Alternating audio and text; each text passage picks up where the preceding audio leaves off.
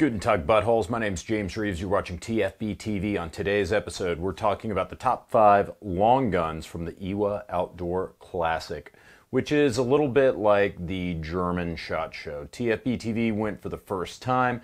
Man, like I said in the last video, it was cool as hell. Completely different vibe from SHOT Show. Very German, wide open, glass-covered convention center, lots of natural light, well organized, not as heavily trafficked as SHOT Show, but there are still plenty of awesome guns to check out, many of which have never been in the United States, and some of which never will. One sentence I use to explain the difference between IWA and SHOT Show is that at IWA, they actually leave the magazines in the guns.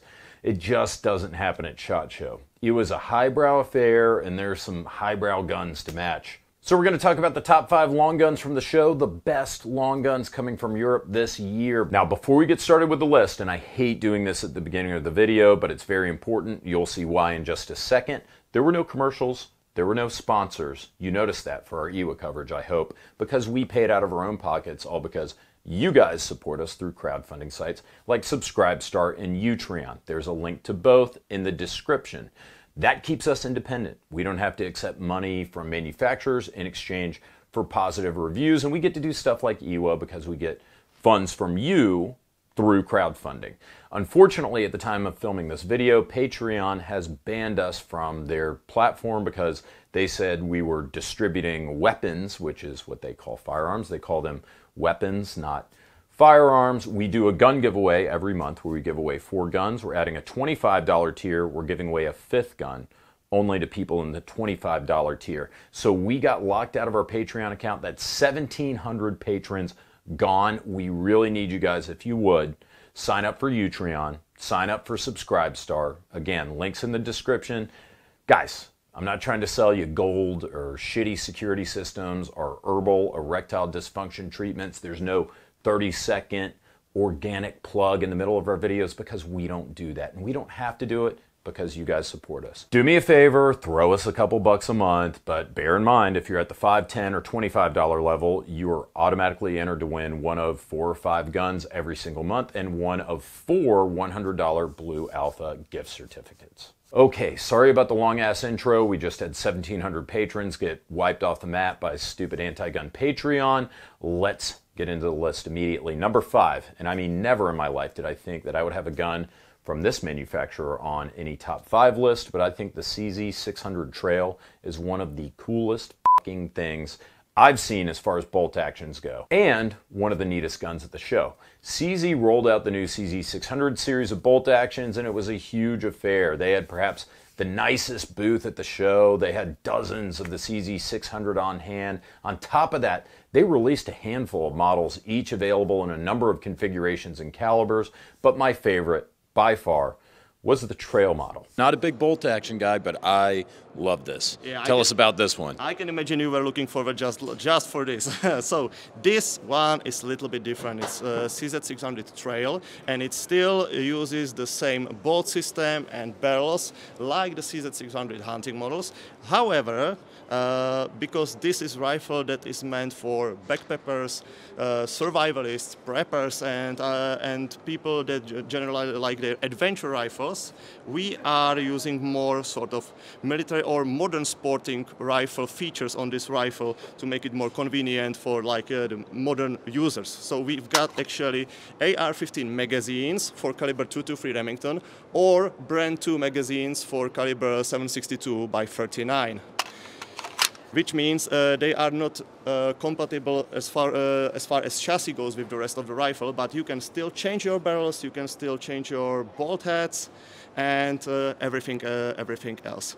As you can see, the safety I was talking previously about moved to the side. It's ambidextrous, and it uses the same levers we have on brand 2 rifles. So this button now can operate the collapsible stock, which has 4 positions. So there's the collapsed one. First, second, third. It features your standard AR-15 pistol grip. So I can just change it out to whatever I want. Exactly. Yeah. You can slap any of your like. But I think the one we are providing is quite nifty because we also have interchangeable backstraps that are compatible with CZP09 series. You also have ambidextrous magazine release, and the chassis that is made again from glass fiber reinforced polymer is connected to the duralumin receiver with over-the-top Picatinny rail and a very nice and subtle duraluminum forend that also has M-LOK interface for attaching. So how cool is that? It's ultra lightweight, got a collapsible stock, it takes AR mags for 5.56 and 300 blackout, or Bren mags for 7.6239, and 2 MOA accuracy guarantee. But about that guarantee, the only reason CZ is guaranteeing just 2 MOA is because 7.6239 ammo is mostly dog shit. I wouldn't be surprised if the CZ600 notched MOA or tighter groups if you were using like match 5.56 ammo. I'm definitely getting one. I haven't decided yet if I want one in 300 blackout for ultra quiet operation or if I want one in 5.56 just to have something cheaper to shoot at longer range. It's not often that a manually operated gun really twists my bolt, but the CZ600's given me the long action, if you know what I'm saying. Number 5. Now for number 4, which is our controversy slot in all of our top 5 videos, because you don't open the list with a long gun that's technically not even a gun, but you also don't put it in the top 3 either. Viewers out there were absolutely thrilled with the new Norlight German Glock chassis. This system is completely different from the system you already know, like the Ronin system, where you basically place your complete handgun in the system. In this system, the only thing you use from your handgun is the frame and the magazine. Yeah, we have M-LOK slots on the 3, 6, and 9 o'clock position, and the charging handle is here. It's non-reprociating, it stays in place, and otherwise, as with the MP5, where you unlock it from the top, you lock it from the lower position. Because usually you have some optics here and there is no space that you come from above. You need to come from below. This is a really high quality chassis kit, and so many of them in the US are just junk. You know, anybody can just make their own, right? Okay. So this is a really neat kind of high-end thing, but you know, I imagine it would be very expensive, and that would probably be worthwhile, you know, in Germany with more restrictive gun laws. I mean, how much would something like this cost, you think, in the United States? Or how much does it cost here? In Germany, the retail price, including 19% sales tax, is 1,280. In the US, I would expect it to be below 1,000. Now in the United States, we're used to these crappy polymer Glock chassis that aren't really anything more than just range toys. Not the Norlight. This German masterwork's basically a long gun by itself. In fact, the only thing it needs from your Glock is the fire control unit, which is housed in the frame. So you just plug the frame up, you're good to go. That makes it not a gun, but a gun part. So you don't need an FFL, you don't need a background check if you could buy one of these in the United States, but more importantly, in European countries, where you're only allowed to own a certain number of guns. Jesus, imagine that. This helps those poor bastards bend the rules a little bit by giving them a pistol caliber carbine without having to actually punch a hole in your guns the government allows me to own card or whatever it is. Now, I think you guys are going to be really disappointed with my number 3 pick because it isn't like a new gun or anything. It's a new model of one of my most favorite guns that's been around since 1977, the Steyr AUG, or AUG. Steyr was showing off the new AUG SWAT model, which incorporates a lot of modern features, mainly in the form of additional segments of rail, a better optics mounting platform, and an integrated flip-up iron sights. And now with the civilian version, what you see here, with the rails, where you have here, this is completely different like the older models. You know, you have here a different, as well, a different size of possibilities to put a laser on, a flashlight or whatever. Right, and it looks like the hardware's the same. You just kind of removed the usual foregrip. Exactly. You can move it and have another extra. So we have a couple of different civil models, and this is not a full auto model. And it's very difficult here for the civilian, it's nearly impossible. You got a full auto system. So what you can see, we have from the factory, that when when you're shooting, that you're a little bit more safer, that the cartridge is falling. Yeah, case deflector. Exactly. Yeah. You see, we have more rails, we have more possibilities, we have An the extended sides, top extended rail. top yeah. rail, and we have the sides here as well, what is normally not on the other models before. Right. This makes it a little bit easier. And I see you got some key mod attachments. The key mod attachment we have here as well. You can as well. You can make anything what you want. You can put here inside. Is key mod still very popular in Europe? Half and a half, you can say. Now, this wasn't our most popular video, but it was close. So you guys were feeling it too, because it did get quite a few views. If the video wasn't that popular, I probably wouldn't have picked this gun, but you guys enjoyed it. You guys watched the video. I love the AUG. I just had to include it. Even though there were some amazing guns at IWA that didn't make this list, like for example, the new Tanfoglio sniper rifle, a 10,000 euro straight pull that allegedly shoots .2 MOA. That would be a runner-up. But now, okay, my favorite gun of the show is going to be number 2. That is the SPC 223 from B&T. You guys know I love B&T. While this was my favorite rifle of the show, one I'm definitely going to pick up, there was one kind of long gun that was our most popular video of the show, so it's got to be our number 1. We'll get to that in just a second.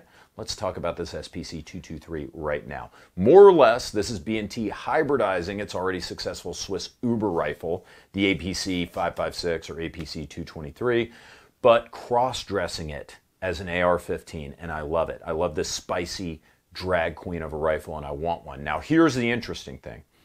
I don't know how to feel about the one they had at the show versus the one that they're ultimately going to introduce.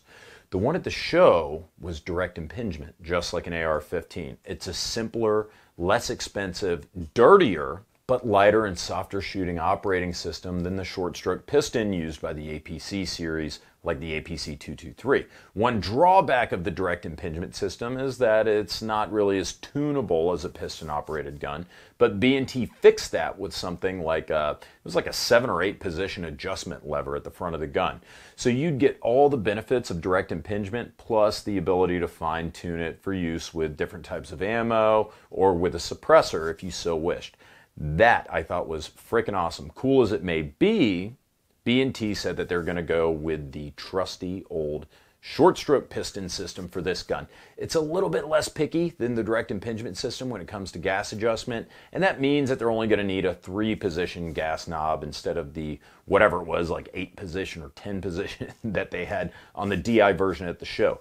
Both operating systems have their pros and their cons, but I'd be happy with either. I'm extremely pumped for this gun to get introduced, and it very well could be the TFBTV gun of the year, depending on how it comes out. It's the same lower as the APC 223 Pro has, so it is fully ambidextrous. It has you can change normal grips, like AR grips, to it, and it takes normal AR magazines. Okay, cool. So AR grips, AR mags, and you've got the SP or the APC 223 receiver. Got a standard AR charging handle. Now, is this a standard like AR-15 castle nut and AR-15 buffer tube, AR-15 stock? It's a standard castle nut, yeah, and it takes every normal AR stocks, right. I love short stroke piston rifles. I love the AR-15.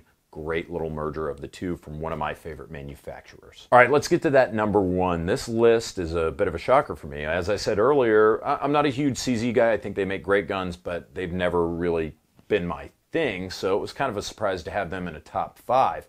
But myself, James Reeves, slayer of Turkish shotguns, I would never have imagined that one of the guns to make a top 5 list was going to be a Turkish shotgun, unless we're talking about the top 5 worst.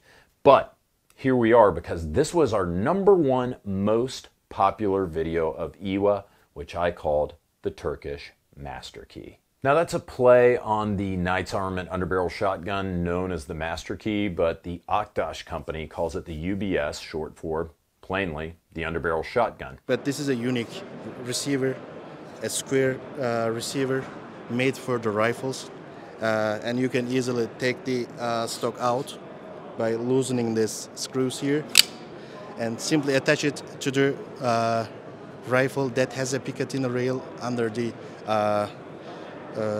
forend. So this gun is 3+1. You can shoot anything with this, from lethal ones to non-lethal ammunition.